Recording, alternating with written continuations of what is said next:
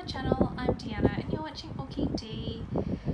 I wanted to do a really quick update video from my parents' place.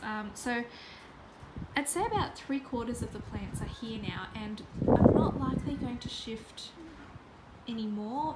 Maybe some of the house plants. So we move in 2 weeks basically now, and we've got a few days leading up to the move day where we've already settled and we got the keys and stuff. So I'm saving all the phals. So all the phals are still back at my place, including all the summer blooming phals, the catasetums, and a fair few other plants are still back there, so I might just move them. The phals are all in flower, and it looks amazing, and I just didn't want to rush too much to move them, because even as it is, like, you know, we've got a few breakages here.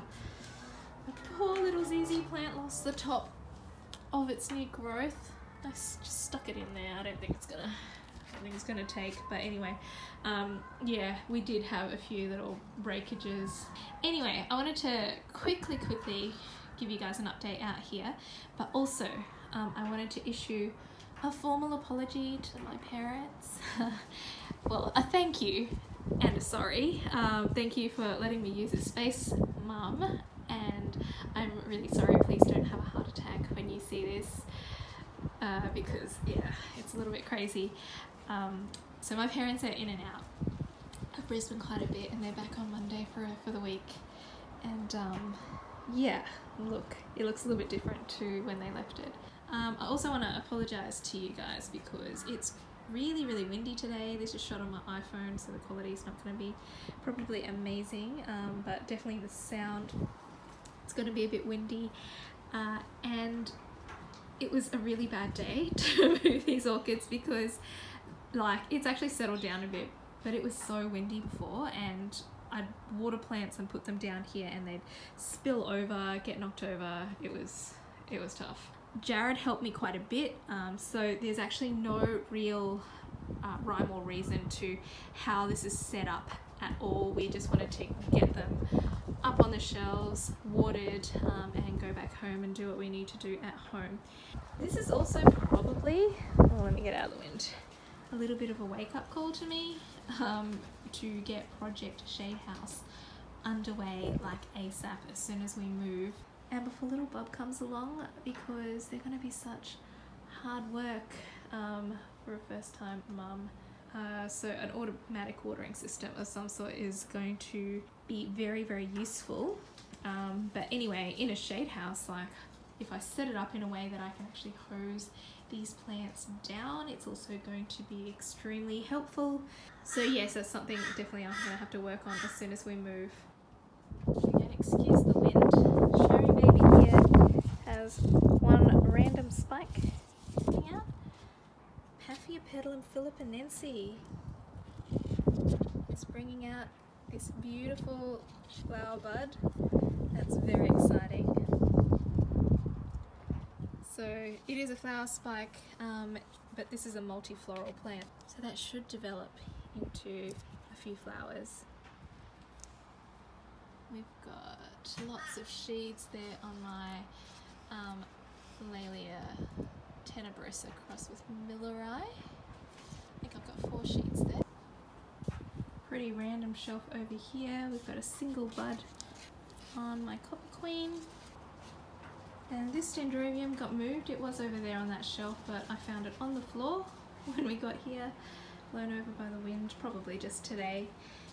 It's got 4 spikes developing there. This one has been in constant growth and bloom for the last 12 months.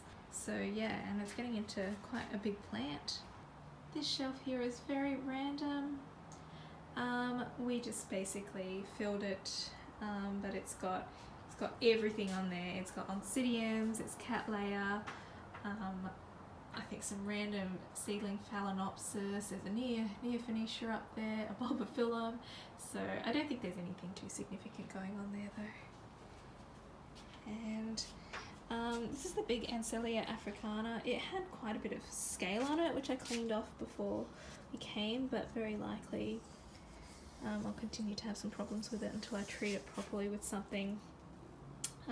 But yeah, I didn't see any blooms on it. I don't know when it's actually supposed to bloom, but it's quite a big plant, so I would have thought it's blooming size. Anyway, I did see like a new growth that's developing down there. And what else on this shelf? This little one is just going out of bloom. My beautiful purple blooms. This is Dendrobium Black Mountain crossed with Khmer's Creation. My Psychopsis is here. I'm very glad that flower spike has remained intact. I haven't inspected this one properly for a while. It gets really clustered down the bottom. This flower spike hasn't done anything since it first bloomed, I think back in March. I think there is a new growth though. Can you see that? That's a little new growth coming off of there. I don't think this will develop another flower spike. It was just too neglected over the winter period and dried out considerably too many times. So these plants are actually all getting watered a lot more consistently than they were at my house. So this shelf here is also very random. And a couple of things to show you, I think. We moved this little plant today and it didn't grow any basil growths, it just grew keikis. In fact, I am not a big fan at all. This will just end up as a lopsided plant. So I'm going to take these keikis off actually. I don't know, they should be easy to remove. They're developing their own little root systems now. You usually just remove them by giving them a little bit of a twist. I think I'm just going to plonk them here, and if they live, they live, and I will pot them up when I get to the new place. But yes, I'm going to remove all these keikis. I really just want basil growths, to be honest. This has happened to a few of my epidendrums.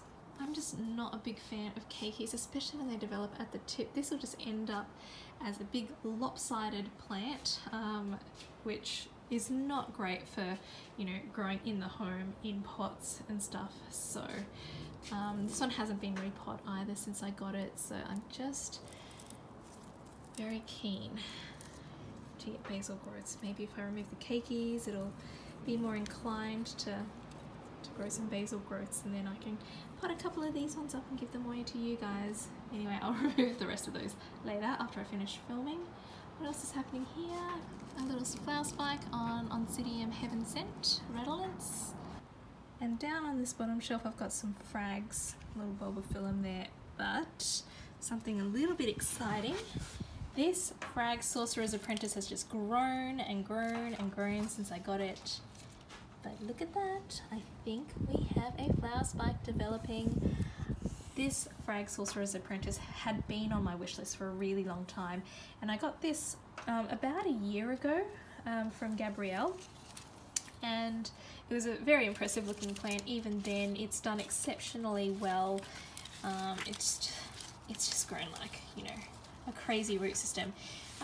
It's very, very, very thirsty, and when it dries out, I will see it lose a leaf. Lucky it's got a lot to lose, but yeah, that's a very exciting thing to see, and it's grown so many new growths in the time that I've had it, like easily at least 10. It's continuing to grow more and more all the time, so hopefully I will see more than one flower spike on this. And last little section here, I did notice Dendrobium Berry Odor has just got one little latent spike developing there. Where was this one? I thought I had, oh yep, there we are. Little spike developing on Miltonidium Bartley Schwartz. None of the Miltoniopsis grow on like developing growths. This is a mature growth, so a little bit different to a pure Miltoniopsis. Down here, this is another Latoria Dendrobium. This is Wonder Nishi crossed with Norman Biensi, and I thought I saw the beginnings of a flower spike. So it bloomed last year, but that was probably a few months after I actually got it. Do you guys see a little flower spike developing there? It had 2 flower spikes last year, so hopefully it develops a couple this year as well, because it's grown quite nicely.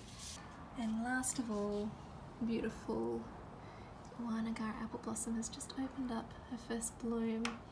Isn't that absolutely gorgeous? So I've got a few more buds developing there.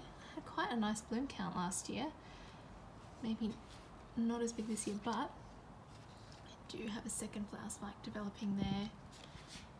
So that should be quite lovely. No fragrance on it yet. Well everyone, I hope you all enjoyed this video. Hopefully I don't get into too much trouble from my parents. Oh my god, I'm 36 and still causing my parents grief. Anyhow, please give this video a thumbs up if you liked it and subscribe to my channel if you want to see more orchid videos. I do hear that YouTube is being a little bit funny with notifications, so make sure you hit that notification bell as well if you want to know when I'm releasing new videos.